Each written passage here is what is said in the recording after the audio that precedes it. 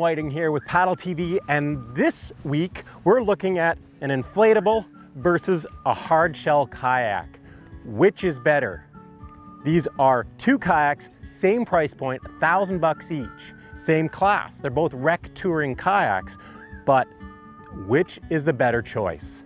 Before we get right into it, please subscribe to Paddle TV if you haven't already, because we got lots more gear reviews, tips, and paddling adventures coming your way. Let's get right into it. So this one here, this is the Jackson Kayak Tupelo 12.5. This, as I mentioned, is a rec touring kayak, 12.5 feet long. This is the Sea Eagle Razor Light 393 RL. And similarly, it's around 12 feet long. It's what I'd call a rec touring kayak. This one is $9.99. This one is $9.99 US dollars. What should you choose? I mean, there's a growing trend towards inflatable kayaks right now. There's a lot of these suckers here being sold. And the reason for it is transportability and stowability. All of a sudden, with an inflatable kayak, you don't need to have roof racks, you don't need to have a trailer or a pickup to move a big thing like this around, nor do you have to know how to tie stuff down and not kill someone. You don't need a garage, you don't need a lot of room to store it. You can just literally throw this thing in your closet. It fits into a little backpack. And that used to come at an immense cost of quality. Inflatable kayaks for the longest time, I mean, they were crap. Straight up, they were crappy. They weren't a good option. But nowadays, there are a number of manufacturers that are making high quality inflatable kayaks. I mean, they are very comparable in performance to a hard shell, but they're not quite as good. There's a price that comes with having a kayak that can go into the trunk of any car or in the back seat and stored in your closet. And the price for that is performance, comfort, durability, and features. And we're going to take a look at those four things one at a time and really identify, okay, what is that price and is it worth it? Now, I just got off the water with this boat here. I was doing a full gear review of this boat. My first time ever trying it. And so there's actually, there'll be a link in the description box down below to that full gear review if you're interested. Performance-wise, it paddled beautifully. You know, it is fast. I mean, it didn't feel like an inflatable kayak. It wasn't the most stable kayak, but that's not what it's designed for. It's designed to be a relatively stable kayak that's fast and can cover ground, is fun to paddle, and it was. But the Tupelo is a little bit faster. The reason this Razor Light came so close too, there's a couple of things. It has these foot pegs right here. Now, a lot of inflatable kayaks don't come with foot pegs. The Tupelo has foot pegs as well, but the foot pegs do play a real role in performance. Every stroke I'm taking, when I take a stroke on my left, I'm pushing off my left foot. And when I take a stroke on the right, I'm pushing off my right foot. There's real power that comes from that. And actually, not only just power, but there's comfort that comes from having that solid support. And so if you don't have an inflatable kayak that has that solid support that this one does, then you're not only losing power, but for me, I actually lose comfort.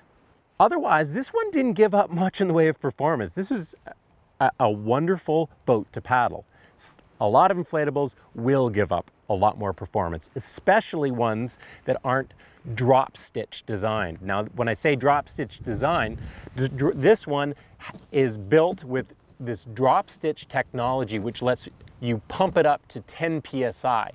A lot of cheaper inflatable kayaks can only get pumped up to 2 or 3 PSI. Those kayaks feel a lot more flimsy, definitely a lot softer, and you definitely give up performance with something that's that soft. With a drop stitch design, you can pump up to 10 PSI. You know what? Yeah, like I said, very small difference in performance between these two kayaks. Moving on, comfort. I think the biggest difference in comfort is this sucker right here, this seat. This is a nice seat for an inflatable kayak. It's got a nice, thick, padded seat here. Not only is it comfortable to sit on, but it keeps your butt drier off the wet bottom. Nice high back, lots of support there. This is a solid seat, but it's just not as comfortable as the seat you get in the Tupelo.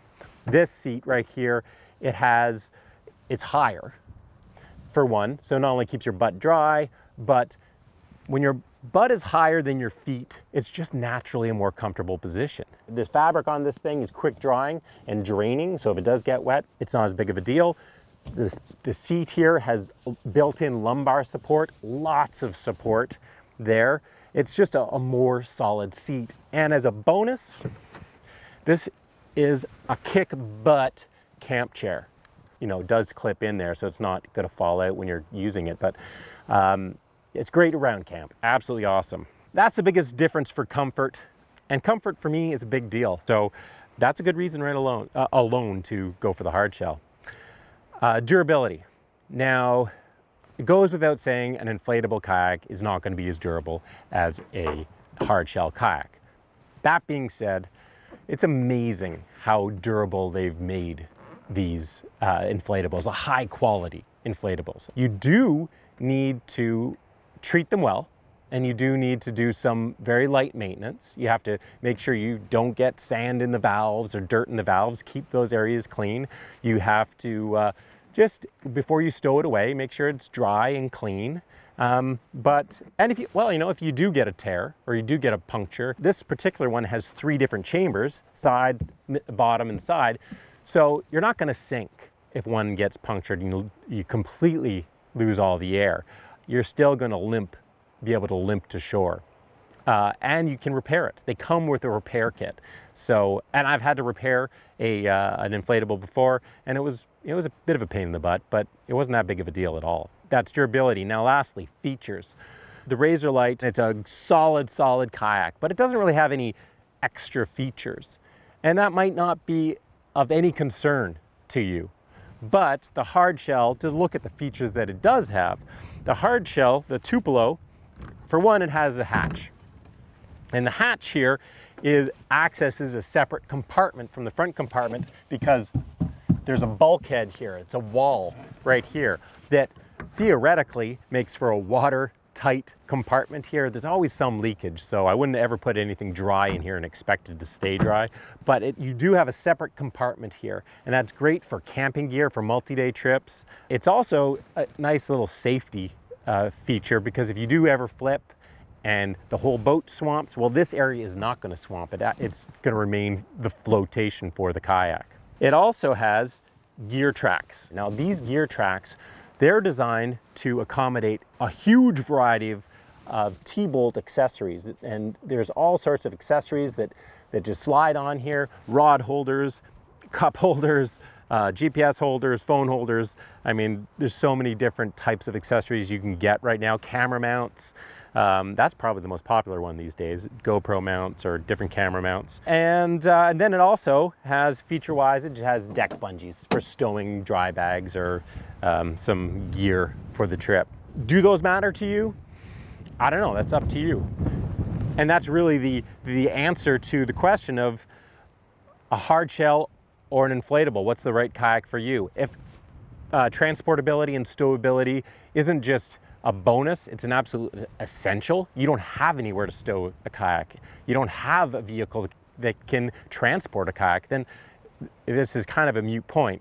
There's some great inflatable kayaks there around, and you do not have to feel like you're getting a subpar kayak just because you have to get an inflatable. Yes, you are giving up a little bit. You're giving up a little bit of performance, you're giving up a little bit of comfort, and you're giving up a little bit of durability and a few little features if they matter to you. But if you need that stowability and transportability, don't worry about it. On the other hand, if if you're in that position where you kind of like something that you don't have to tie onto the top of your vehicle, but you kind of like some of the features, you want something a bit more comfortable and you want something that you can attach a camera to very easily, then you've got a hard decision ahead between the two.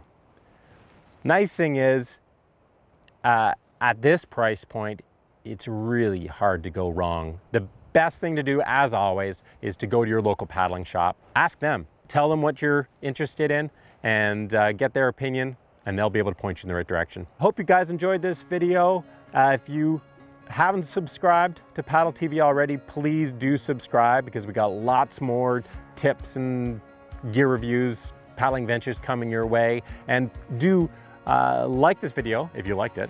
Leave a comment down below. Tell me your thoughts about inflatables versus hard shells, or ask me any questions you want, and I'll get back to you as soon as I can. And we'll see you again for another Paddle TV episode.